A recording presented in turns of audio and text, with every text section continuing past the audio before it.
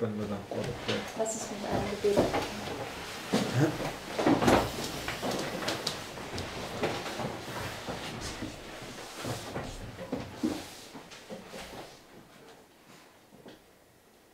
Dear Heavenly Father, Lieber himmlischer Vater, we thank you for this morning that we can be here together again, wir danken dir für diesen Morgen, dass wir hier wieder zusammen sein können.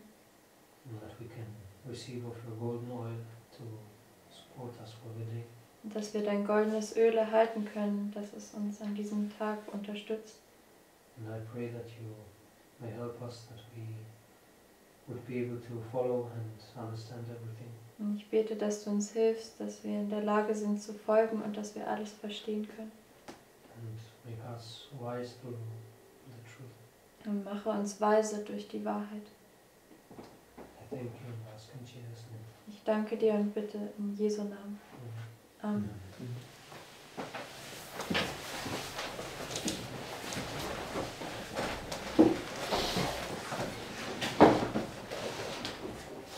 Okay, so yesterday we were looking at this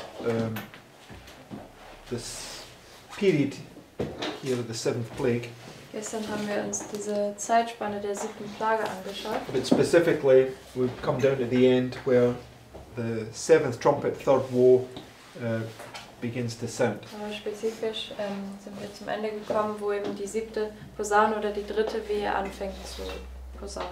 Okay, and it's where the destroying angel is going to do the Lord's going to allow the destroying angel to do his work. Und da wird der Herr erlauben, dem zerstörerischen Engel sein Werk zu tun. But we know that the Lord demonstrates the end by the beginning, right? Weil wir wissen, dass der Herr das Ende vom Anfang an darstellt. And we've been looking at this through several different things now about this repeating pattern or this repeating cycle. Und das haben wir uns durch verschiedene Dinge angeschaut und durch dieses sich wiederholende Muster oder dieses sich wiederholende Kreislauf. Okay, so you have from the beginning, it brings you to the end, Also von dem Anfang bringen wir uns zum Ende. and then the beginning starts at the same point the end ends. Und da fängt der Anfang an demselben Punkt an, wo das Ende endet. Okay, and so I just want to,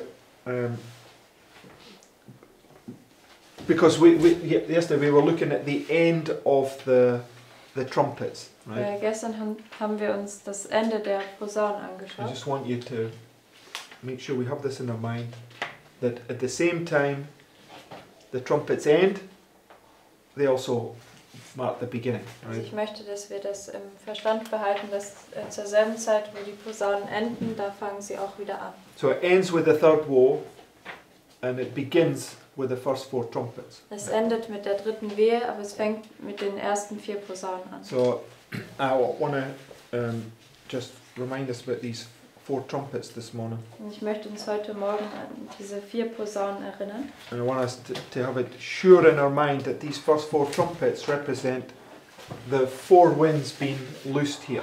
Ich möchte, dass wir dann sicher sind in unserem Verstand, dass diese ersten 4 Posaunen hier gelöst werden. Because Die gelöst werden. 4 winds, 4, Also, dass diese 4 Posaunen, diese 4 Winde sind, die gelöst werden. what did you say? Von die 7 Trumpets. Oh, okay. The 4 winds, right? So the point is, it's all about our faith, right? Und der Punkt ist, es geht immer um unseren Glauben. Okay, if we don't believe the prophets, we won't be established. Wenn wir den Propheten nicht glauben, dann werden wir nicht etabliert werden. Okay. Anyway, let's begin. Go to Revelation 7. Lass uns anfangen. Gehen wir zur Offenbarung 7, And verses 1 to 3. Verse 1 bis 3. It says, "And after these things I saw 4 angels standing on the 4 corners of the earth, holding the 4 winds of the earth, that the wind should not blow on the earth, nor on the sea, nor on any tree." Right? So Lawrence was just dealing with the 4 cherubims over the last few days, right? Und Lorenz hat über diese 4 Cherubim hat sie behandelt über die letzten paar Tage. Okay, and they're holding these evil powers in check, Und right? sie halten diese bösen Mächte in Schach.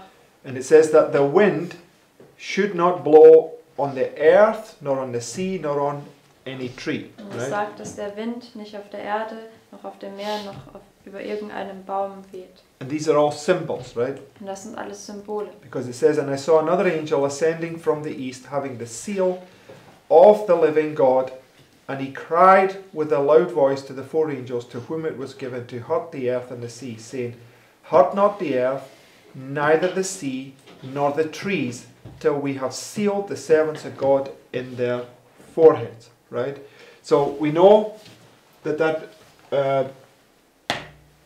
marks the beginning of the Sunday law, right? Wir wissen, dass es den Anfang des Sonntagsgesetzes markiert. But we also know that it again marks this point here, Aber right? wir wissen auch, dass es wieder diesen Punkt hier markiert. Okay, because this is the last chance people have to be sealed. Weil Right? das ist diese letzte Möglichkeit, dass Leute versiegelt werden können. Okay, so they have a command to hurt not the earth, the sea, nor the trees. Right? Also ihnen wird ein Befehl gegeben, dass sie nicht die Erde, das Meer noch die Bäume schädigen. And that command, as we said, is marking here. The nations are held in check so as not to prevent the work of the third angel. Und Right? dieser Befehl wird hier markiert, weil die Nationen sind in Schach gehalten, damit sie das Werk des dritten Engels nicht hindern.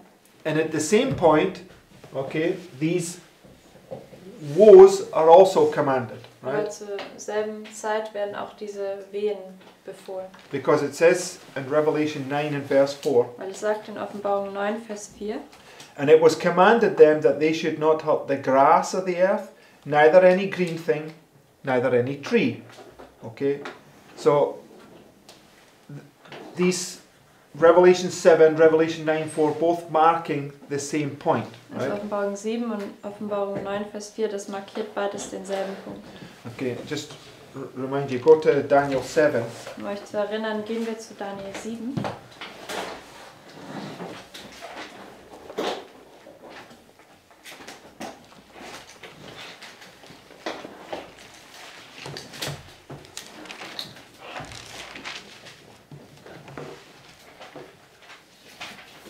In verse 1. Daniel 7, Vers 1. And Daniel 7 is an illustration of the Sunday law, Und right? Daniel 7 ist eine Darstellung des Sonntagsgesetzes. Yes? Yeah. Okay, so verse 1 it says, Vers 1. the first year of Belshazzar, king of Babylon, Daniel had a dream and visions of his head upon his bed, and he wrote the dream and told the son of the mothers. Daniel spake and said, I saw in my vision by night, and behold, the four winds of the heavens strove upon the great sea.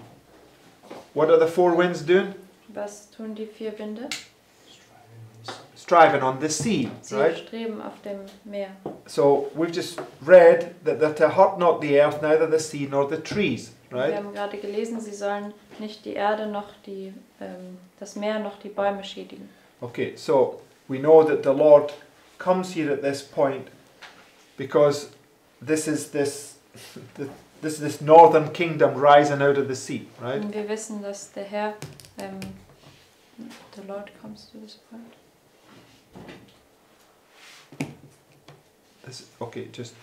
This is the northern kingdom rising out of the sea. Also das ist das nördliche Königreich, was aus dem Meer aufsteigt. Okay, and national apostasy brings national ruin. Und nationaler Abfall bringt nationalen Ruin. Okay, so technically speaking, when they make the Sunday law here, the Lord should just pour out the 7 last plagues, Also right? technisch gesprochen, wenn sie das Sonntagsgesetz hier machen, dann müsste der Herr jetzt die 7 letzten Plagen ausgießen. But we know that the 7 last plagues are given in measure here, right? Aber wir wissen, dass die 7 letzten Plagen im Maßen hier fallen. Because he holds the winds, right? Doesn't allow them to fully blow. Weil er die Winde hier hält, er erlaubt ihnen nicht, dass sie vollständig wehen. Okay, so the 4 winds are striving upon the sea, but the Lord holds them in check, Also right? die 4 Winde, sie streben über dem Meer, aber der Herr erhält sie in Schach. Okay, so, but when you get to the end, right, he's going to loose those 4 winds. Und wenn man zum Ende kommt, wird er die 4 Winde lösen. Okay, just go to this next quote from 6 Testimonies. Gehen wir zum nächsten Zitat von 6t. It says, the restraining spirit of God is even now being withdrawn from the world. Hurricanes, storms, tempests, fire and flood, disasters by sea and land follow each other in quick succession. Science seeks to explain all these. The signs thickening around us, telling us of the near approach of the Son of God, are attributed to any other than the true cause. Men cannot discern the sentinel angels restraining the four winds, that they shall not blow until the servants of God are sealed. Right? So although the four winds are being held, what's happening? Also obwohl die vier Winde gehalten werden, was geschieht? Restrained. Sorry? They're being restrained. Werden No, that's not what I'm asking. I says, although they're being held, that's being restrained, what is happening? That's not what you said. You said, although they're blowing, what is happening? I said they're being restrained. I didn't say that. Maybe I No, misunderstood. no, it says, men cannot discern the sentinel angels restraining the four winds. I says, so although they're being restrained, what is happening? Also obwohl sie gezügelt werden, was geschieht? The what? They're blowing.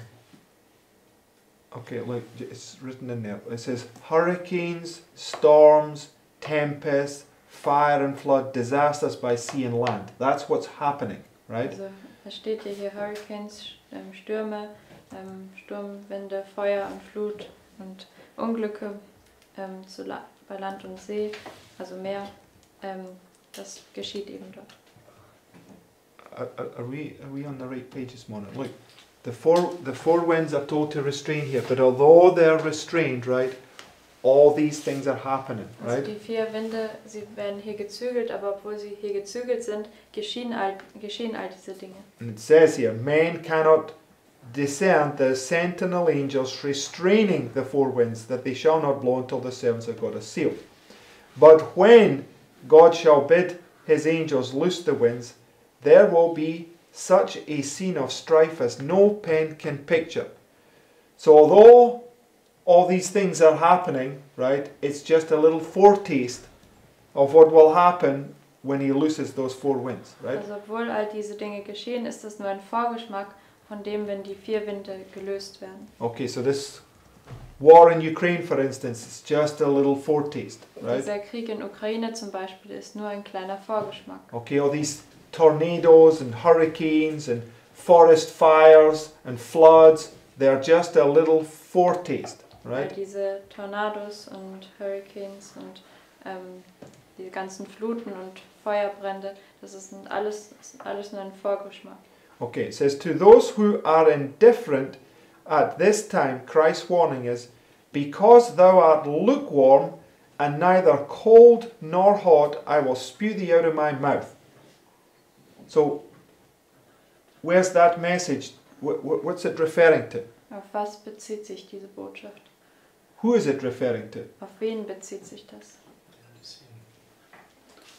Yeah, that's right. It's given to the Laodicean church, but that's not what I'm asking. Who is it referring to? Also das wird der laodiceanischen Gemeinde gegeben, aber auf wen bezieht sich das? Careless and indifferent among God's people. Okay, remember we did this. Who is Laodicea? What does it represent? Lost sheep. Right, okay, the lost sheep, right? Those that do not know, Lost coin. the lost coin, sorry, those that do not know their condition, right? Also Laodicea ist diese verlorene Münze und sie kennen ihren Zustand nicht. Okay, so it's speaking about this time period, Er right? spricht eben dann über diese Zeitspanne. It says, the figure of spewing out of his mouth means that he cannot offer up your prayers or your expressions of love to God. He cannot endorse your teaching of his word or your spiritual work in any wise. He cannot present your religious exercises with the request that grace be given you. Could the curtain be rolled back? Could you discern the purposes of God and the judgments that are about to fall upon a doomed world? Could you see your own attitude? You would fear and tremble for your own souls and for the souls of your fellow men. So, in this time period, who does the man with the writer's ink on put the seal upon? Und in dieser Zeitspanne, auf wen setzt der Mann mit dem Schreibwerkzeug das Siegel? So fear and tremble upon Yeah, and for their brethren, right? Also diejenigen, die für ihre eigenen Gräuel und die Gräuel ihrer Brüder seufzen und klagen. Okay, so there has to be a message that's brought there in order to wake up these people to their indifference so that they will do that work, right? Da muss eine Botschaft dort gebracht werden, um diejenigen aufzuwecken, die sorglos und gleichgültig sind, damit sie dieses Werk tun. So it's really speaking about us. We need to be woken up that we would do that work, Und right? das spricht eigentlich über uns. Also wir müssen aufgeweckt werden, dass wir dieses Werk tun. It says, earnest prayers of heart-rending anguish would go up to heaven. You would weep between the porch and the altar, confessing your spiritual blindness and backsliding. Blow the trumpet in Zion, sanctify a fast, call a solemn assembly, gather the people, sanctify the congregation, assemble the elders, gather the children, let the bridegroom go forth of his chamber and the bride out of her closet. Let the priests, the ministers of the Lord, weep between the porch and the altar. Let them say, spare thy people, O Lord, and give not thine heritage to reproach. Turn ye even to me with all your heart, and with fasting and weeping, and with mourning, and rend your heart and not your garments. And turn unto the Lord your God, for he is gracious and merciful, slow to anger and of great kindness, and repenteth him of the evil. Who knoweth if he will return and repent and leave a blessing behind him? Right? So this quote, right, is first of all talks about when those four winds are loosed, there will be such a scene of strife as no pen can picture. Also Right? dieses Zitat, das spricht zunächst einmal über die vier Winde, wenn sie gelöst werden, dann wird so eine Szene des Streites sein, wie es kein Stift beschreiben kann. Okay, so we know here and here those four winds are held, Wir right? wissen, dass hier und hier die vier Winde gehalten werden. So what's happening in here is just a foretaste of what will happen when they're loosed, right? Was hier drin geschieht, ist nur ein Vorgeschmack von dem, was geschieht, wenn diese vier Winde hier am Ende gelöst werden. Okay, so what we're seeing right now is it's nothing really in comparison to what we're going to see when this event comes to pass, Was right? wir gerade jetzt sehen, das ist nichts im Vergleich zu dem, was wir sehen werden, wenn dieses Ereignis stattfinden wird.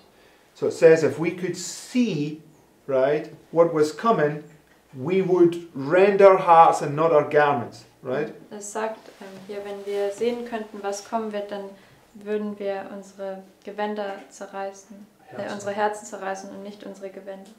Okay. So, next quote. Nächstes Zitat. It says, the battle of Armageddon will be fought, and that day must find none of us sleeping. Wide awake we must be, as wise virgins having oil in our vessels with our lamps. The power of the Holy Ghost must be upon us, and the captain of the Lord's host will stand at the head of the angels of heaven to direct the battle. Solemn events before us are yet to transpire. Trumpet after trumpet is to be sounded. Vial after vial poured out one after another upon the inhabitants of the earth. So what's she paralleling here? Was setzt ihr hier parallel?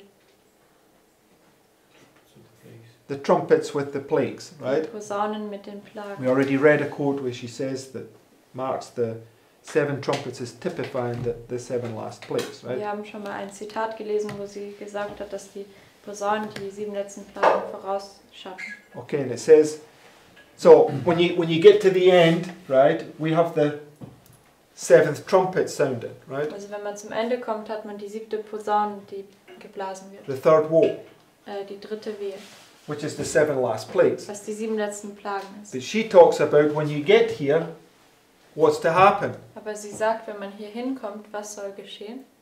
Trumpet after trumpet is to be sounded, right? Posaune nach Posaune soll ertönen, Because it's the beginning. weil es ist Right. der Anfang. The seven trumpets typify the seven last plagues, right? Die 7 Posaunen schatten die 7 Plagen voraus. So the seventh trumpet is the end. It's the seven plagues, which is where the trumpets will begin to pour out. Also Right. die 7. Posaune ist das Ende, da sind die 7 Plagen und da ist auch, wenn die 7 Posaunen wieder anfangen zu ertönen. Okay, it says, scenes of stupendous interest are right upon us, and these things will be sure indications of the presence of him who has directed in every aggressive movement, who has accompanied the march of his cause through all the ages, and who has graciously pledged himself to be with his people in all their conflicts to the end of the world. He will vindicate his truth. He will cause it to triumph. He is ready to supply his faithful ones with motives and power of purpose, inspiring them with the hope and courage and valor and increased activity as the time is at hand. So what's he willing to give us? Also was ist willig, uns zu geben? Motives, power of purpose, and an inspiration and courage, right? Also Motive und Kraft der Absicht und er will uns inspirieren mit Hoffnung und Mut. Because we read yesterday in 2 Chronicles 20:20 that if you don't believe, you won't be established. Weil wir haben gestern gelesen in 2. Chronik 20, Vers 20, dass wenn du nicht glaubst, wirst du nicht etabliert werden. Christ says, "O fools and slow of heart to believe all that the prophets have spoken." Und Christus sagt, ihr Törichten und langsames Herzens, alles zu glauben, was die Propheten gesprochen haben. So if we really believe this, right, really believe this, we will enter into this experience, right? Und wenn wir das wirklich glauben, dann werden wir in diese Erfahrung eintreten. Okay, so go to Revelation 8, Gehen wir zur Offenbarung 8, verse 1. Vers 1. It says, "And when he had opened the seventh seal, there was silence in heaven about the space of half an hour. And I saw the 7 angels which stood before God, and to them were given 7 trumpets. And another angel came and stood at the altar, having a golden censer, and there was given unto him much incense, that he should offer it with the prayers of all saints upon the golden altar which was before the throne." This is this sighing and crying, right? Das ist dieses Seufzen und Klagen. "And the smoke of the incense which came up with the prayers of the saints ascended up before God out of the angel's hand. And the angel took the censer and filled it with fire of the altar and cast it to the earth." Okay? "And there were voices and thunderings and lightnings and an earthquake." So he takes this censer and casts fire to the earth, right? Also nimmt dieses Räuchergefäß und wirft Feuer auf die Erde. Okay, let's read this next quote. Lass uns dieses nächste Zitat lesen. "I saw angels hurrying to and fro in heaven. An angel with a writer's ink on by his side returned from the earth and reported to Jesus that his work was done, and the saints were numbered and sealed. Then I saw Jesus, who had been ministering before the ark containing the 10 Commandments, throw down the censer. He raised his hands and with a loud voice says, 'It is done.' And all the angelic host laid off their crowns as Jesus made the solemn declaration. 'He that is unjust, let him be unjust still. He that is filthy, let him be filthy still. He that is righteous, let him be righteous still. He that is holy, let him be holy still.'" Right? So when he casts down that censer, right, the third woe pours out, right? Also wenn dieses Räuchergefäß runterwirft, dann wird die dritte Wehe ausgegossen. But as we read, the third woe is the 7 last plagues, Aber right? wie wir gelesen haben, die dritte Wehe sind die 7 letzten Plagen. She parallels, she says, trumpet after trumpet is to sound, Und right? sie setzt es parallel und sie sagt, Posaune nach Posaune soll ertönen. It's the beginning, right? Das ist der Anfang. Okay, so go to Revelation 11. Gehen wir zur Offenbarung 11. Let's look at this point, verse 15. Schauen wir uns diesen Punkt an, Vers 15. "And the 7th angel sounded," so this is the third woe. Der 7. Engel posaunte, das ist also die dritte Wehe. "And there were great voices in heaven saying, The kingdoms of this world are become the kingdoms of our Lord and of his Christ, and he shall reign forever and ever. And the 24 elders which sat before God on their seats fell upon their faces and worshipped God, saying, We give thee thanks, O Lord God Almighty, which art and was and art to come, because thou hast taken to thee thy great power and hast reigned. And the nations were angry, and thy wrath is come. And the time of the dead, that they should be judged, and that thou shouldest give reward unto thy servants the prophets, and to the saints and them that fear thy name, small and great, and shouldest destroy them which destroy the earth. So, who's being punished here? Wer wird hier bestraft?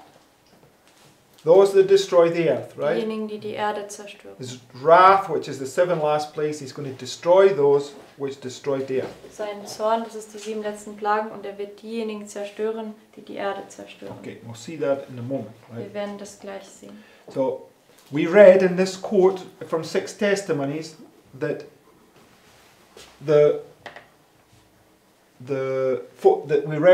when the 7 last plagues, or should I say, when the 4 winds are loosed, there'll be such a scene of strife as no pen can picture, right? In diesem Zitat von 6t haben wir gelesen, dass wenn die 4 Winde gelöst werden, dann wird es solch eine Szene des Streites sein, wie kein Stift es beschreiben kann. And linked to that was the book of Joel, Und right? damit verbunden war das Buch Joel.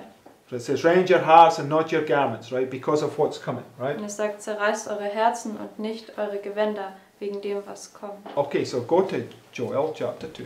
Gehen wir zu Joel 2. It says, blow ye the trumpet in Zion, and sound an alarm in my holy mountain. Let all the inhabitants of the land tremble, for the day of the Lord cometh, for it is nigh at hand. So what should it bring us to do?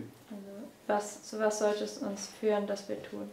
Tremble, right? Dass wir erzittern. And the reason we're not trembling is because of this Laodicean condition that we have, Und right? der Grund, warum wir nicht zittern, ist wegen diesem laodiceanischen Zustand, den wir haben. Okay, it says a day of darkness and of gloominess, a day of clouds and of thick darkness, as the morning spread upon the mountains, a great people and a strong, there hath not been ever the like, neither shall there be any more after, even to the years of many generations. Now this is speaking about the destruction of Jerusalem, Und da right? spricht es über die Zerstörung von Jerusalem. Which will immediately be followed by the destruction of Babylon. Und sie wird sofort gefolgt durch die Zerstörung von Babylon. And it says, a fire devoureth before them, and behind them a flame burneth. The land is as the garden of Eden before them, and behind them a desolate wilderness. So, which entity is doing this Also, in Joel? welche Macht tut das in Joel? The northern army, right? Die nördliche Armee. Babylon, right? Babylon. So it says that Babylon, right, this who's going to destroy Jerusalem, is going to make the land a desolate wilderness, right? Es sagt Babylon, sie werden Jerusalem zerstören und sie werden das Land wie eine verwüstete Wüste machen. Okay, so it was the Garden of Eden prior to that, right? Und das war davor der Garten Eden. Okay, Ukraine is the breadbasket of the world, right? Und Ukraine ist der Brotkorb der Welt. Okay, so it says that when the day of the Lord comes, this is when Babylon brings this terrible punishment on Jerusalem. It says it's going to be a desolate wilderness, Also es right? sagt, am Tag des Herrn, wenn Babylon diese Zerstörung über Jerusalem bringen wird, dann wird es wie eine verwüstete Wüste sein. Okay, something is going to be so shocking, right? Etwas, was so schockierend sein wird. When Jerusalem was destroyed, what does it say in the Bible will happen? Als Jerusalem zerstört wurde, was sagt es in der Bibel, was Okay. würde da geschehen? Yes, that was an obscure question, but Margaret knew it. Every ear is going to tingle, Und es right? sagt, jedes Ohr wird gellen. Right? Every ear means the whole world is going to sit up and look at this thing and go, oh my Lord, what just happened there, right? Also jedes Ohr, also die ganze Welt wird sich aufrecht hinsetzen und sehen, oh, was ist da eben geschehen. Okay, so go now to when these 7 angels begin to pour out. Revelation 8 and verse 6. Gehen wir jetzt zu den, wenn diese 7 Engel ausgegossen werden, gehen wir zu Offenbarung 8, Vers 6. And the 7 angels which had the 7 trumpets prepared themselves to sound. Now remember, trumpet after trumpet is to sound, Und right? denkt daran, Posaune nach Posaune soll ertönen. Okay, it's verse 7. Vers 7. The first angel sounded, and there followed hail and fire mingled with blood, and they were cast upon the earth, and the third part of trees was burned up, and all green grass was burned up. Now, what I want you to see is these first 4 trumpets, which is the nations or the barbarians in history, Und was ich euch sehen lassen möchte, ist, dass diese ersten 4 Posaunen, was die Nationen sind oder in der Geschichte die Barbaren, right, are the 4 winds. sie sind die 4 Winde. And they're all blowing at the same time. Und sie wehen alle zur selben Okay, Zeit. because I want you to see that this is an illustration of the 4 winds being loosed. Und ich Right? möchte euch sehen lassen, dass das eine Darstellung ist von den 4 Winden, die gelöst werden. Okay, now remember, the command was, hurt not the earth, the sea, nor the trees, right? Denkt daran, dass der Befehl war, schädigt nicht die Erde, noch das Meer, noch die Bäume. And in Revelation 9:4, it was commanded them that they should not hurt the grass of the earth, neither any tree, Und in right? Offenbarung 9, da wurde ihnen befohlen, dass sie nicht das Gras der Erde noch irgendeinen Baum schädigen. So the hurt not the earth, nor the sea, nor the trees, nor the grass, Also sie right? sollen nicht die Erde, noch das Meer, noch die Bäume, noch das Gras They're schädigen. all symbols, right? Das sind alles Symbole. So here, right, Also hier, verse 7. Vers 7. The first angel sounded, and there followed hail and fire mingled with blood, and they were cast upon the earth. And the third part of trees was burnt up, and all green grass was burnt up. So now we see those things that they were commanded not to hurt being hurt, right? Jetzt sehen wir, dass all die Dinge, wo ihnen befohlen wurde, dass sie es nicht schädigen sollen, das schädigen sie jetzt. And this is the work of Satan, Das right? ist das Werk Satans. And Satan works through his agents, Und right? Satan wirkt durch seine Agenten. Right? And his agents is radical Islam and these children of the flesh, right? Seine, The nations. seine Agenten ist der radikale Islam und diese Kinder des Fleisches, also die Nationen. Okay, and when we say the nations here, we mean those. We're referring to those radical leftists, right, who really don't have no interest in God or the Bible. Und wenn wir die Nationen sagen, dann meinen wir diese radikalen Linken, die keine Interesse an Gott oder der Bibel haben. Okay, so we see the third part of the trees was burnt up and all green grass was burnt up. So what was the percentage that was burnt up? Also welche Prozentzahl wurde verbrannt? A third part, Ein right? dritter Teil. Okay, keep that in your mind, right? Haltet das in eurem Verstand. Okay, so when we go to Luke 21, verse 29, Wir zu Lukas 21, Vers 29. it says, He spake to them a parable, Behold the fig tree and all the trees. So what are trees likened unto according to this verse? Mit was werden Bäume verglichen gemäß diesem Vers? Okay. That's not it is partly right, but not wholly accurate. Here, the fig tree. Who is the fig tree? Also Gottes Volk, aber das ist teilweise richtig, aber nicht ganz, denn weil hier sagt es dieser Feigenbaum. Wer ist der Feigenbaum? Okay. It's the Jewish nation. It's a nation. That's the point, Eine right? Nation, die jüdische Nation. It's not one person. It's a group of people. It's a nation, Es ist right? nicht eine Person, sondern eine Gruppe von Leuten, eine Nation. So if the fig tree is the Jewish nation, who are all the trees? Wenn der Feigenbaum die jüdische Nation ist, wer sind all die anderen Bäume? The nations, Die right? Nation. We can confirm that in Isaiah chapter 2, right? It says mountains and trees are the same thing, right? Und das können wir bestätigen in Jesaja 2, da sagt es, Berge und Bäume sind dasselbe. Right? But when you go to Mark chapter 8 and verse 24, Wenn wir zu Markus 8, Vers 24 Lebanon is gehen. a great tree. Assyria is a great tree. Just easy to see this. yes, we're familiar with this. It's not something we're teaching here. This is something that should be in our minds, right? Babylon und Assyrien ist eben auch dieser große Baum. Und mit diesen Sachen sind wir ja vertraut. Das ist ja nichts Neues, was wir hier lehren. Okay. At verse 24 it says, And he looked up and said, I see men as trees walking. So what are trees likened unto here? Also mit was werden hier Bäume verglichen?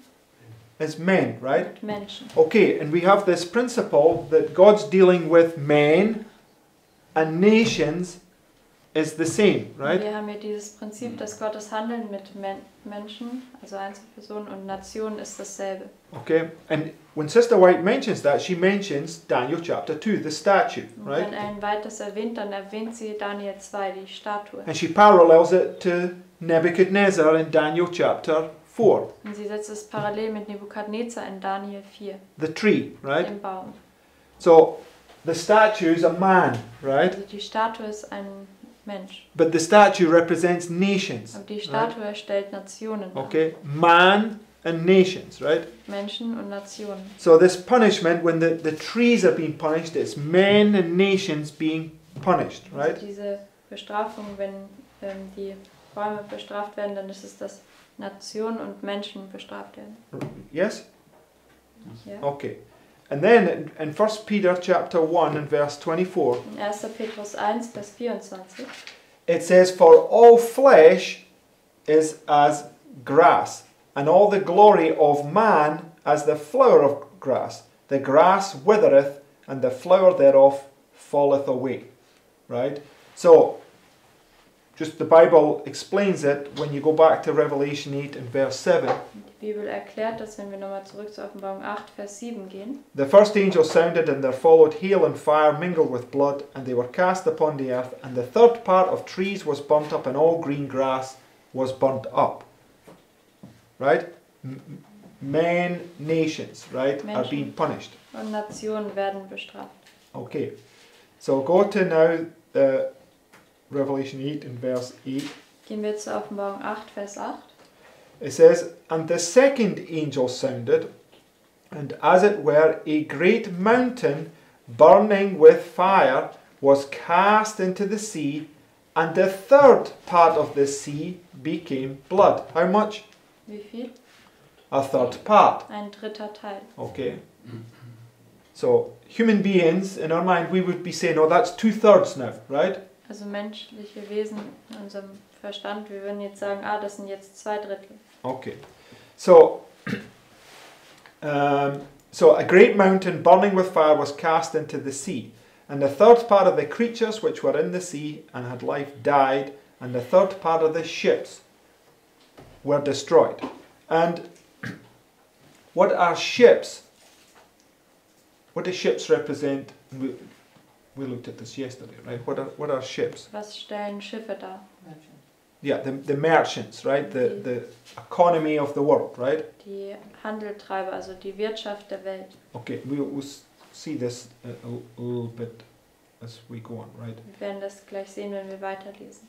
So, when we go to Jeremiah 51, Gehen wir zu Jeremia 51. just confirms what Joel is saying, Das right? bestätigt, was Joel sagt.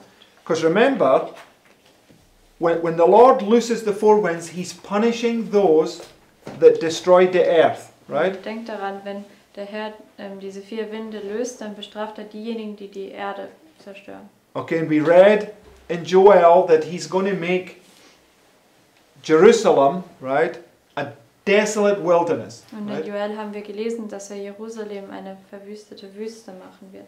Okay, so in Jeremiah 51 verse 24. Jeremia 51, Vers 24. It says, "And I will render unto Babylon, the king of the north, Ich right, werde Babylon geben, also der König des Nordens, and to all the inhabitants of Chaldea all their evil that they have done in Zion in your sight, saith the Lord."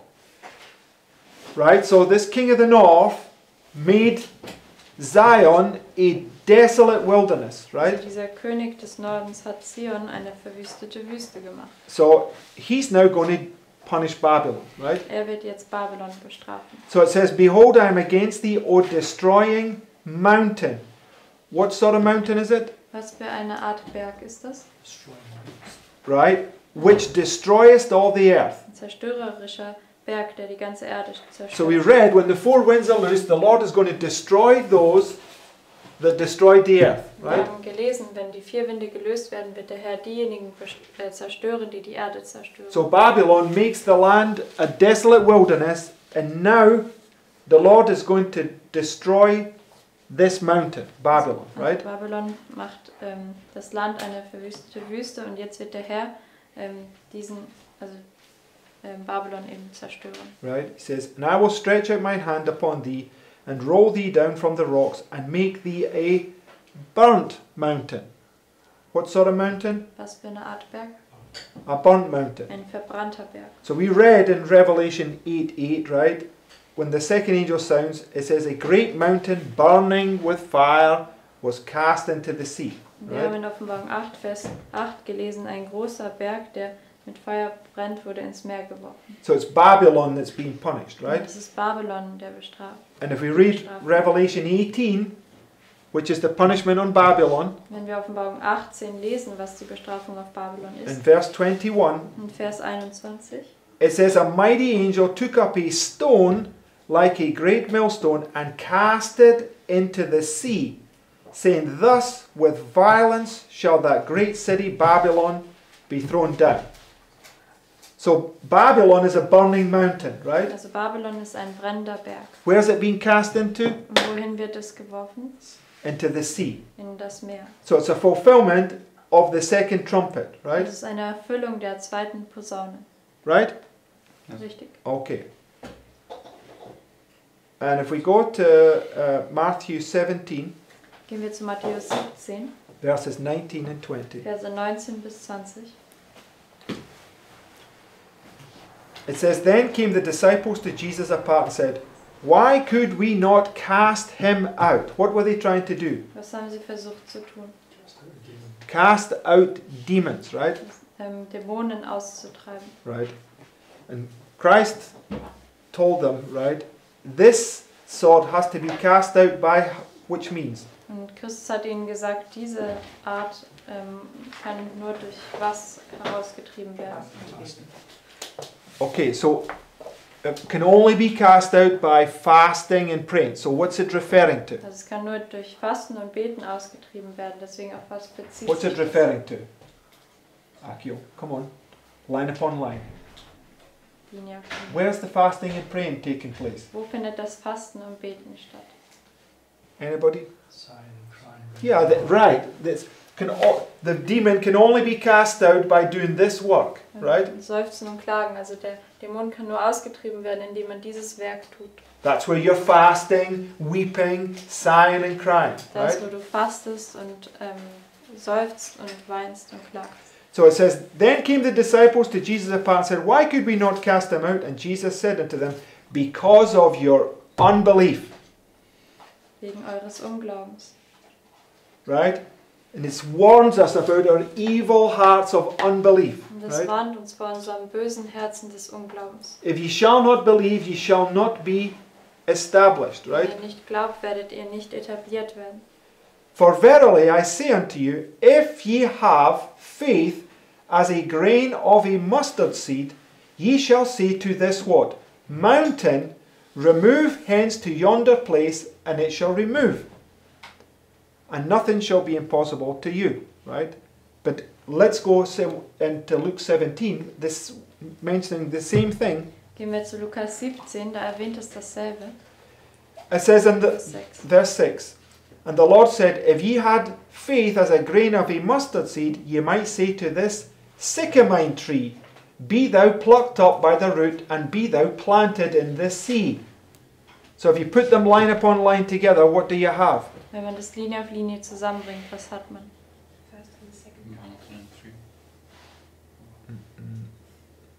No, I'm talking about these two.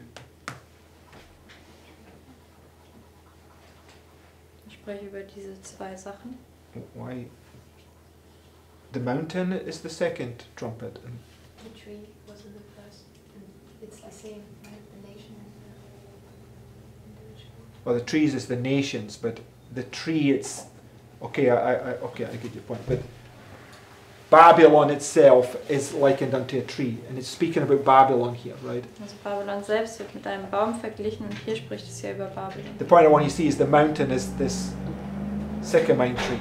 Der Punkt ist dieser Berg hier, das ist dieser Maulbeerbaum. And where will the mountain be removed into? Und wohin wird dieser Berg entfernt werden? Into the sea, right? In das Meer. Okay. So, and when you go to Isaiah 9 and verse 10, Und wenn wir zu Jesaja 9, Vers 10 gehen, at 9/11, this was what they said, right? Das war am 11. September, als sie das gesagt haben, When those buildings got brought down, right? als diese Gebäude niedergebracht wurden. So it says, the bricks are fallen down, but we will build with hewn stones. The sycamores are cut down, but we will change them into cedars, right? The sycamine and the sycamore, it's the same thing. Also das ist eben dieser Maulbeerfeigenbaum. I don't know what difference No, is. I'm just saying that it says sycamore here, and it says sycamine there. I'm saying sycamine and sycamore is the same thing. Yes, but in the German, I don't know how it's the same thing. Maulbeerbaum und Maulbeerfeigenbaum. So it's the same term. Maulbeerfeigenbaum. Yeah, but Luke 17:6 and Isaiah 9:10 are referring to the same thing. That's what I'm saying. Lukas 17, Vers 6 und Jesaja 9, Vers 10 bezieht sich auf dasselbe, auf diesen Maulbeerfeigenbaum. Right, okay. Yeah, anyway. Right, so this is what they used to refer to those buildings in New York that came tumbling down, right? Und das ist, was sie benutzt haben, um auf die Gebäude in New York sich zu beziehen, als sie herunterkamen. Okay, so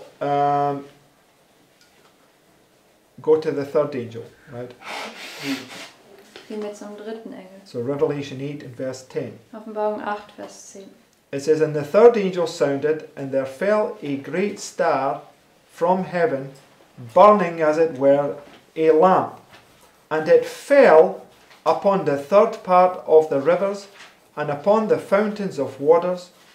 And the name of the star is called Wormwood. And the third part of the waters became wormwood, and many men died of the waters because they were made bitter. Right? So, again, it says, there's a third part here punished, right? Und es sagt wieder, dass ein dritter Teil bestraft wird. So that would mean that all of Babylon is now destroyed, right? Das würde jetzt bedeuten, dass das ganze Babylon zerstört wird. Third part, a third part, a third part, right? Ein dritter Teil, ein dritter Teil, ein dritter Teil. Everybody's nodding their head, right? Because, no, it's not so, but we'll see in a minute, right? Nein, das ist nicht so. Wir werden das gleich sehen. Okay, so, so this great star falls from heaven, burning as it were a lamp, right? Dieser große Stern fällt vom Himmel und er brennt wie eine Lampe. Okay, firstly, what's a star represent in the Bible? Zuallererst, was stellt ein Stern in der Bibel dar? An angel, Ein right? Engel.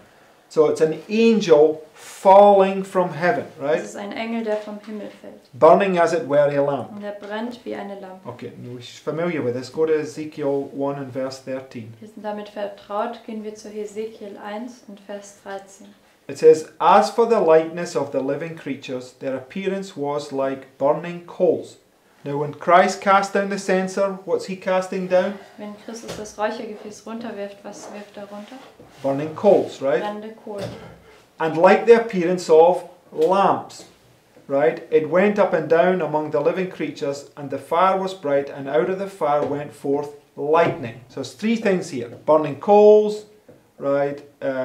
It's appearance of a lamp, and it went forth like lightning, right? Das sind drei Dinge hier. Brennende Kohlen, wie die Erscheinung von Lampen und das ging aus wie ein Blitz. Okay, and if we go to Luke 10 and verse 18.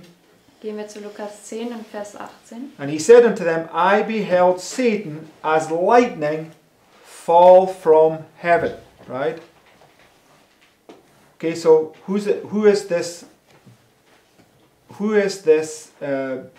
burning, this star from heaven falling as a burning lamp? Deswegen, wer ist dieser Stern, der vom Himmel fällt wie eine brennende Lampe?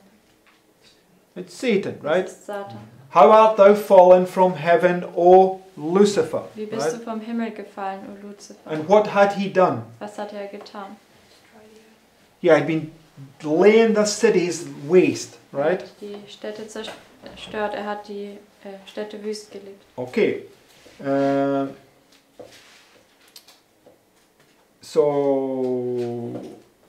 When he falls, it says, there fell a great star from heaven, burning as it were a lamp, and it fell upon the third part of the rivers, and upon the fountains of waters, and the name of the star is called Wormwood, and the third part of the waters became wormwood. So where does he fall onto? Also auf was fällt er? the waters, auf right? die Wasser.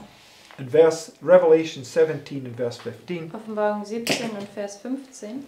it says, And he saith unto me, The waters which thou sawest, where the whore sitteth, are peoples and multitudes and nations and tongues. So again, he's falling upon the earth, the nations, right? Also wieder fällt er auf die Erde, die Nationen, Which is the waters. was die Wasser sind. Yes? Ja? Okay. Now go to the fourth angel, Revelation 8 and verse 12. Gehen wir jetzt zum vierten Engel, Offenbarung 8 und Vers 12.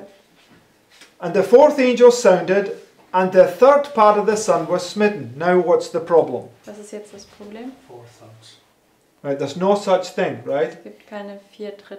So it's, what I want us to understand, it's only 1/3, Und was right? ich euch zu verstehen lassen möchte, ist, dass es eben nur 1/3 gibt. Because each one of these 4 things is one punishment, Weil right? jedes einzelne von diesen 4 Dingen ist eine Bestrafung. And when that punishment comes, a third part of Babylon is punished. Und wenn right? diese Bestrafung kommt, dann wird ein 3. Teil von Babylon bestraft. Okay, so it says, The fourth angel sounded, and the third part of the sun was smitten, and the third part of the moon, and the third part of the stars, so as the third part of them was darkened, and the day shone not for a third part of it.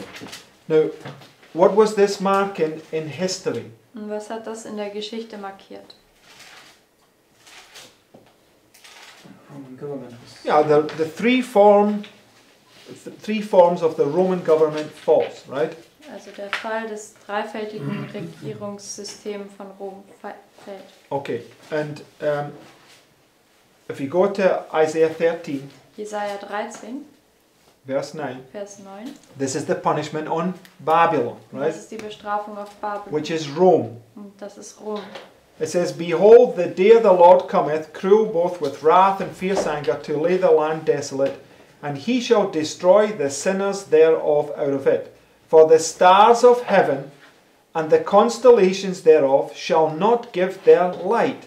The sun shall be darkened in his going forth, and the moon shall not cause her light to shine. What do we read here? Was lesen wir hier? What did we read in Revelation 8 and verse 12? Was haben wir in Offenbarung 8 und Vers 12 gelesen? The what, sorry? same. Okay, what is it we read? What's the same thing? Was haben wir gelesen? Okay, the sun, moon and stars would be darkened, right? Sonne, Mond und Sterne würden verdunkelt werden. Yes? Because remember, when you come to here, what shakes? Weil denkt daran, wenn man hier hinkommt, was wird erschüttert? Right. Sun, moon and stars, right? Himmel und Erde, Sonne, Mond und Sterne. And there's a punishment that takes place right there. He says it is done, Da right? ist eine Bestrafung, die dort stattfindet und er sagt, es ist geschehen. And I just want us to understand that this is the punishment internally on those false shepherds. Ich Right? möchte, dass wir verstehen, dass es die Bestrafung intern ist auf diese falschen Hirten. Remember, the threefold union internally comes for Christ. Und denkt daran, diese dreifältige Union intern, sie kommt für Christus. But here, at the end, it's happening again. The sun, moon and stars are darkened, right? Aber hier am Ende geschieht das nochmal. Sonne, Mond und Sterne werden verdunkelt. Okay, Isaiah 13, verse 11. Jesaja 13, Vers 11.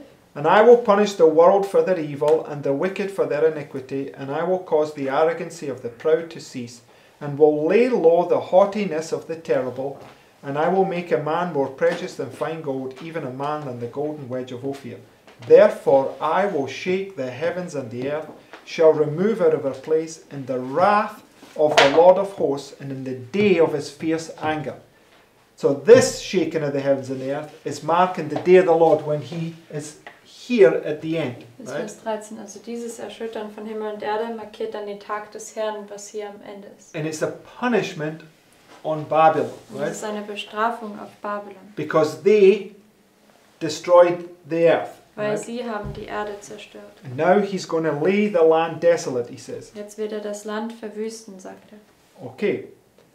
So what I want us to see is every time it says a third part, it's because it's just bring it together line upon line. It's a third part, right? Also, was ich euch sehen lassen möchte, ist, jedes Mal, wenn es sagt, ein dritter Teil, dann muss man das Linie auf Linie zusammenbringen und das ist eins, also es ist ein dritter Teil. Okay, so we can see this. Go to Revelation 12, Und wir können das sehen, wenn wir zur Offenbarung 12 gehen, verse 3. Vers 3. It doesn't mean that it's just the third part, but it's referring to all wicked. Yes, but we'll let just the Bible explain itself here, right? Wir lassen die Bibel jetzt hier das erklären. Okay, it says, Revelation 12 and verse 3. Offenbarung 12, Vers 3. And there appeared another wonder in heaven, and behold, a great red dragon, having 7 heads and 10 horns, and 7 crowns upon his heads. This is Satan, right? Das ist Satan. But it's in a prophetic sense, it's the civil powers, but it's also marking this war in heaven that took place in the beginning, right? Im prophetischen Sinne ist das die Staatsmacht, aber es bezieht sich auch auf diesen Krieg, der im Himmel stattgefunden hat. Right? So it says, there appeared another wonder in heaven, and behold, a great red dragon having 7 heads and 10 horns and 7 crowns upon his heads. And his tail drew the third part of the stars of heaven, and did cast them to the earth. So in the beginning, what happened in heaven? Also am Anfang, was geschah im Himmel? Part was The third part was what fell from heaven, right? Ein dritter Teil war, was vom Himmel fiel. So Revelation 8 is just referring back to this fall that took place in heaven in the beginning, right? Also Offenbarung 8, das bezieht sich zurück auf den Fall, was am Anfang im Himmel geschah. Where all the rebellious angels fell from heaven, Weil right? die rebellischen Engel vom Himmel gefallen sind. So the third part is a symbol for all the wicked that don't repent, right? Also der dritte Teil, das ist ein Symbol für die Bösen, für all die Bösen, die nicht Buße tun. Okay, so just when each time the trumpet blows, these first 4 times it says a third part, a third part, a third part, a third part. It's one thing, right? Also was es da sagt, jedes Mal, wenn eine Posaune bläst, dann sagt es ein dritter Teil, ein dritter Teil, ein dritter Teil, ein dritter Teil, dann bezieht sich das alles auf das same. All the same thing. Ja, das bezieht sich alles auf, das ist alles dasselbe. And so Revelation 12:4, let's read it again. Offenbarung 12, Vers 4, lesen wir das nochmal. It says, and his tail drew the third part of the stars of heaven and did what? Cast them to the earth. Er hat es auf die Erde geworfen. Right? Now let's read Revelation 8 and verse 5. Lesen wir Offenbarung 8, Vers 5.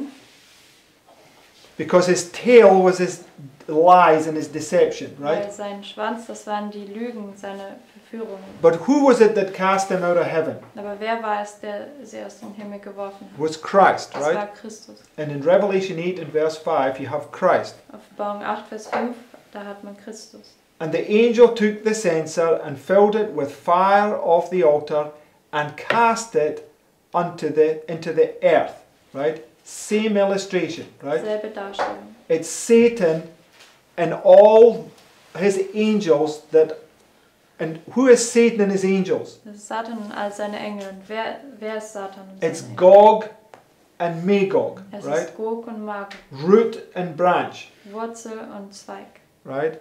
So this is speaking about the punishment on Gog and Magog, Das right? spricht also über die Bestrafung auf Gog und Magog. Because Gog and Magog comes up and punishes, destroys Jerusalem, and then he gets destroyed. Weil Gog Right? und Magog, sie ziehen herauf und bestrafen Jerusalem und dann wird er am Ende zerstört. Okay. So let's look at that punishment. Go to Ezekiel 27. Schauen wir uns die Bestrafung an. Gehen wir zu Hesekiel 27, And verse 26. Vers 26. Thy roars have brought thee into great waters. The east wind hath broken thee in the midst of the seas. And this is speaking about Tyre, right? Und das spricht über Tyrus. Who's Tyre? Wer ist Tyrus? The papacy, Das right? Papsttum. Because it says in Ezekiel 28 and verse 8, Das sagt in Hesekiel 28, Vers 8. they shall bring thee down to the pit, and thou shalt die the deaths of them that are slain in the midst of the seas. Wilt thou yet say before him that slayeth thee, I am God? But thou shalt be a man, and no God, in the hand of him that slayeth thee. Das ist Vers 9. So this is speaking about Satan, right? Or the agents that he uses, Er right? spricht über Satan oder diese Agenten, die er benutzt. claiming to be God when he's really a man. behauptet Gott zu sein, wenn er in Wirklichkeit ein Mensch ist. Okay. So, and when we go to Ezekiel 27 verse 32, Wenn wir zu Hesekiel 27, Vers 32 gehen, so the east wind is going to punish Tyre in the midst of the seas, right? der Ostwind wird Tyrus inmitten der Meere bestrafen. But in verse 32 it says, Vers 32 sagt es, and in their wailing they shall take up a lamentation for thee, and lament over thee, saying, what city is like Tyrus, the destroyed in the midst of the seas? How is Tyrus now? wie ist Tyrus jetzt? Destroyed. Sie ist zerstört. Because the Lord says, I will destroy them that destroy the earth, Weil der right? Herr sagt, ich werde diejenigen zerstören, die die Erde zerstören. Okay. When thy wares went forth out of the seas, thou fillest many people, thou did enrich the kings of the earth with the multitude of thy riches and of thy merchandise. In the time when thou shalt be broken by the seas, in the depths of the waters, thy merchandise and all thy company in the midst of thee shall fall. Who does it say is going to break them here in verse 34? Wer sagt, es wird sie brechen oder zerstören in Vers 34? The seas, Die right? Meere. The nations, Die Nationen. right? That's these first 4 plagues here, Das or sind diese first 4 trumpets. should I say. Ersten 4 Posaunen. Okay, and we just read Revelation 18, verse 18. Lesen wir noch Offenbarung 18, Vers 18. It says the same thing. Sagt dasselbe. And cried when they saw the smoke of her burning, saying, what city is like unto this great city? Right? So Ezekiel 27 is Revelation 18. Also Right? Hesekiel 27 ist Offenbarung 18. It's the punishment on Babylon. Es ist die Bestrafung auf Babylon. Okay? So, last quote. Letztes Zitat. It says, now comes the word that I have declared that New York is to be swept away by a tidal wave. This I have never said. I have said as I looked at the great buildings going up there story after story. What terrible scenes will take place when the Lord shall arise to shake terribly the earth. Then the words of Revelation 18, 1-3 will be fulfilled. Now when he shakes terribly the earth, it's taken from Isaiah chapter 2, right? Wenn die Erde Just- schrecklich Let's turn there and just see. erschüttert, ist das von Jesaja 2 entnommen. Gehen wir dahin.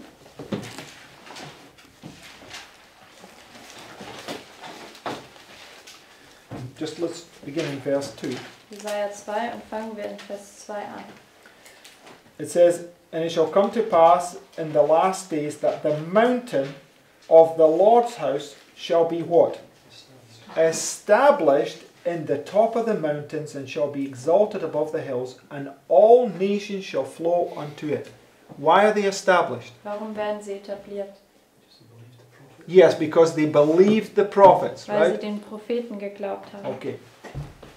So, and this is marking a point where all nations going to go to the whole world, Und right? das markiert den Punkt, wenn alle Nationen, sie kommen von der ganzen Welt.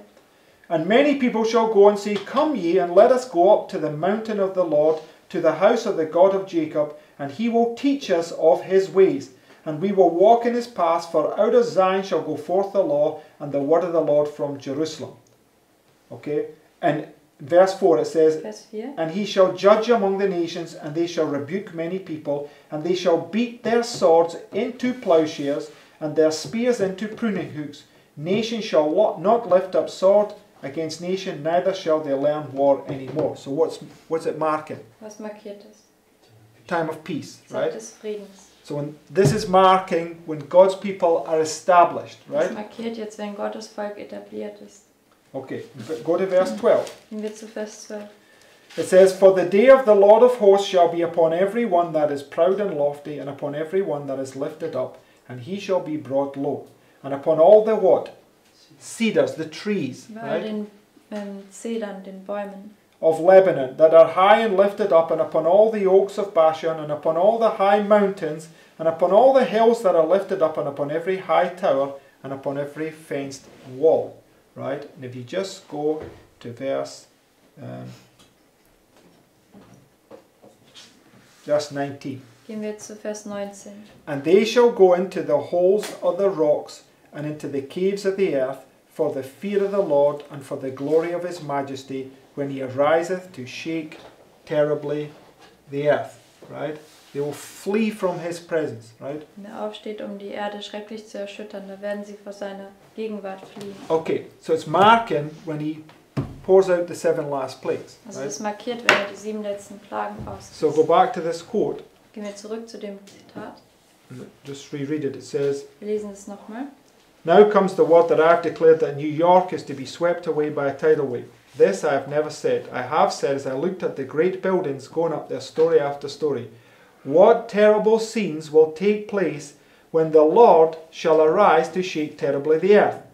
Then the words of Revelation 18, 1-3 will be fulfilled." And Revelation 18 is Ezekiel 27. Und auf Morgen 18 ist Hesekiel 27. The whole of the 18th chapter of Revelation is a warning of what is coming on the earth. But I have no light in particular in regard to what is coming on New York. Only I know that one day the great buildings there will be thrown down by the turning and overturning of God's power. So what's going to happen? Was wird geschehen? Buildings, cities, right? Gebäude, Städte. I'm going to destroy him that destroyed the earth, Er wird right? diejenigen zerstören, die die Erde zerstören. What did he do? Was hat er getan? He destroyed the cities and he laid the land desolate, Er right? hat die Städte zerstört und das Land verwüstet. So what's going to come upon him? Was wird auf ihn kommen? The same, right? Dasselbe. I know that one day the great buildings there will be thrown down by the turning and overturning of God's power. From the light given me, I know that destruction is in the world. One word from the Lord, one touch of his mighty power, and these massive structures will fall. Scenes will take place, the fearfulness of which we cannot imagine. Where did we read that? Wo haben wir das gelesen? When the 4 winds are loosed, there'll be such a scene of strife as no pen can picture. Wenn die Right? 4 Winde gelöst werden, dann wird es solch eine Szene des Streites sein, wie kein Stift beschreiben kann. Always see that. These 4 trumpets and the third woe together are these 2 punishments, Wir right? können das immer sehen. Also diese 4 ersten Posaunen und diese dritte Wehe, das ist das sind diese Bestrafungen. Okay. Die zusammengehen. Diese 2 Bestrafungen, die zusammenkommen. Okay, because he's the God that demonstrates the end by the beginning, Weil er right? ist der Gott, der das Ende von Anfang an darstellt. Okay, the last point, Revelation 8 and verse 13. Letzter Punkt, Offenbarung 8, Vers 13. Because as soon as those 4 trumpets are blown, this is what says next, verse Also- 13. Sobald diese 4 Posaunen ertönen, sagt es das als nächstes in Offenbarung 8, Vers 13. And I beheld and heard an angel flying through the midst of heaven, saying with a loud voice. Now which angel flies through the midst of heaven with a loud voice? Welcher Engel fliegt durch die Mitte des Himmels mit einer lauten Stimme? The first angel, Der right? erste Engel. The first angel, okay, in August 11th, 1840 is where the first angel's message went forward with great power, right? Und am 11. August 1840, da ging der erste Engel vorwärts mit großer Kraft. It's a parallel to 9/11, Das war right? eine Parallele mit dem 11. September. Okay, it says, I beheld an angel flying through the midst of heaven, saying with a loud voice, Woe, woe, woe to the inhabitants of the earth by the reason of the other voices of the trumpet of the 3 angels which are yet to sound. Right? So, where do the 3 other trumpets begin? Wo fangen die anderen 3 Posaunen an? Right here. Gerade hier. So there you got another witness to show you that when you come to the end, the 4 trumpets pour out, because this is the beginning of the 3 woes, right? Or the 5th, 6th and 7th trumpets, right? Da hat man einen weiteren Zeugen, dass wenn man hier an das Ende kommt und die ersten 4 Posaunen ertönen, dann fangen auch hier diese 3 Wehen an, was die 5., 6. und 7. Posaune ist. So this angel is sounding once those first 4 trumpets have blown, right? Also dieser Engel ertönt, sobald diese ersten 4 Posaunen geblasen And wurden. if this is the beginning of the 5th, 6th and 7th trumpets, then where are the 4 winds all blowing? Und wenn das, Four trumpets all sounding, should I say. wenn das der Anfang ist der 5., 6. und 7. Posaune, wo ertönen dann diese ersten 4 Posaunen? Right there, right? Genau dort. Comes to the end, all 4 trumpets are loosed, right? And now marks woe, woe, woe. It's going to lead you down again to the end, right? Er kommt zum Ende und diese 4 Posaunen sind jetzt gelöst und dann sagt er aber wehe, wehe, wehe und das führt uns dann bis zum Ende. First of all, repeat the Sunday law, right? Yes, but it doesn't matter. The 5th trumpet begins here, right? Also die erste Wehe wäre dann hier im Sonntagsgesetz, aber das macht nichts, weil die 5. Posaune fängt ja hier an. Right? Richtig. Simple, allowing the Bible to explain itself, right? Das ist ganz einfach. Wir erlauben der Bibel, dass sie sich selbst erklärt. Okay, so we can be sure about the more sure word of prophecy, Wir right? können uns sicher sein über das sicherere Wort der Prophetie. And if we really believe, we will do this work, Wenn wir right? das wirklich glauben, werden wir dieses Werk tun. And if we hold fast our belief, we will be established right Wenn there, wir right? festhalten an unserem Glauben, werden wir hier etabliert werden. Okay, and all the nations shall begin to come. Und Right? all die Nationen werden anfangen zu kommen. Because it's what God needs, a people that can predict what's going to come to pass before it comes to pass, right? Das braucht der Herr. Er braucht ein Volk, was vorhersagen kann, was geschehen wird, bevor es geschieht. That's how the Lord will finish this work. So wird der Herr das Werk vollenden. Amen? Amen. Okay, let's close in prayer. Lass uns mit Gebet abschließen.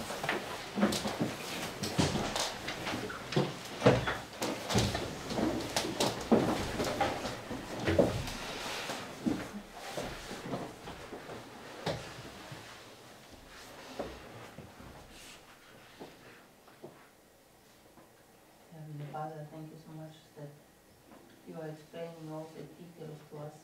Lieber himmlischer Vater, ich danke dir sehr, dass du uns all die Details erklärst. And I pray that you will also help us that we can keep all these thoughts in our mind. Und ich bete, dass du uns auch hilfst, all diese Dinge in unserem Verstand zu behalten. And I pray also that you will help us on this day to live a holy life for you. Und ich bete auch, dass du uns an diesem Tag hilfst, ein heiliges Leben für dich zu führen. Because you are saying without being holy and becoming holy, we cannot see your kingdom. Weil du sagst, ohne dass wir heilig sind und heilig werden, können wir dein Königreich nicht sehen. And so I pray that you will help us in Jesus' name. Und so bete ich, dass du uns hilfst. In Jesu Namen. Amen. Amen.